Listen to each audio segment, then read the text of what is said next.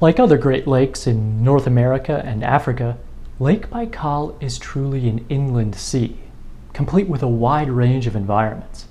From surf zones, rocky cliffs, and river estuaries to underwater canyons. It has its own species of sponge, weird deep-water invertebrates, and endemic fish. But perhaps most fascinating is the Baikal seal, or Nerpa, the world's only entirely freshwater species of seal. There are populations of freshwater seals elsewhere, the ringed seals of Lake Ladoga in Russia, the Ungava seal, a harbor seal that inhabits freshwater lakes in Quebec, and the harbor seals of Iliamna Lake in Alaska are three other examples. But it's easy to imagine how these seals colonized the lakes. The ocean is right next door. How on earth did seals get to Lake Baikal? Somehow, some way, the ancestors of the Baikal seal managed to reach the center of the Asian continent. Based on current evidence, just how did they manage to do it? An outdated idea was that Baikal seals and Caspian seals, who were also isolated from the greater ocean, became trapped in the interior of Asia back before the Miocene, when a vast arm of the Mediterranean, the Paratethys, stretched into the heart of the continent. The seals became isolated, according to this theory, as tectonic forces and a drying climate isolated the Caspian Sea and other bodies of water. The Paratethys wasn't connected to Lake Baikal, but it did bring seals much closer to the lake than any ocean connection today. A more widely supported theory was that Arctic seals in Siberian estuaries became trapped by ice sheets during glacial periods, and huge lakes formed in front of the ice. The lakes spilled into the Aral and Caspian seas, raising their water level until they spilled into the ocean.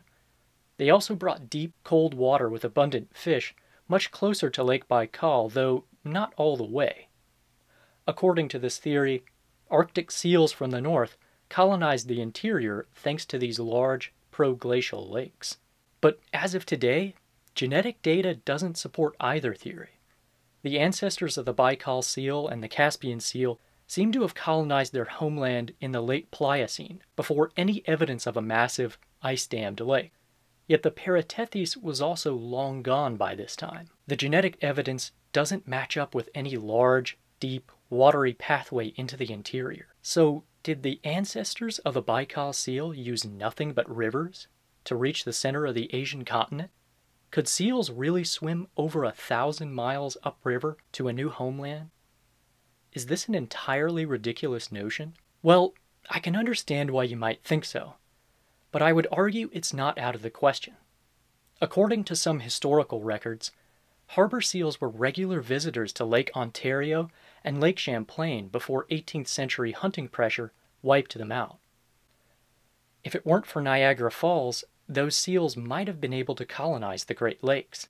And in modern times, Baikal seals have been sighted 400 kilometers downstream from the lake in the Angara River. But it isn't just the distance that makes this journey so surprising. Today, the river draining Lake Baikal has several rapids, and the topography wouldn't have been all that different in the late Pliocene. Is it hard to imagine a group of seals hopping around multiple series of rapids on their long journey into the hinterland without being picked off by predators? Again, I can understand why. But consider this story out of Delaware from 2017. In the winter of that year, a harbor seal entered a small creek that emptied into the Atlantic.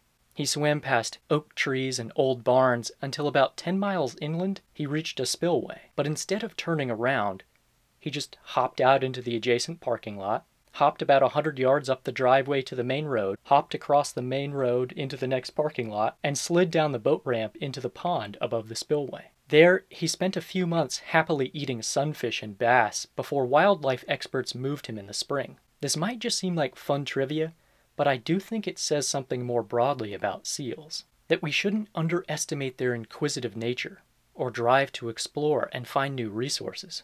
We humans were there to witness this seal's journey because it happened in a more populated area. In the more sparsely populated far north, seals might swim upriver and hop around obstacles more often than we expect.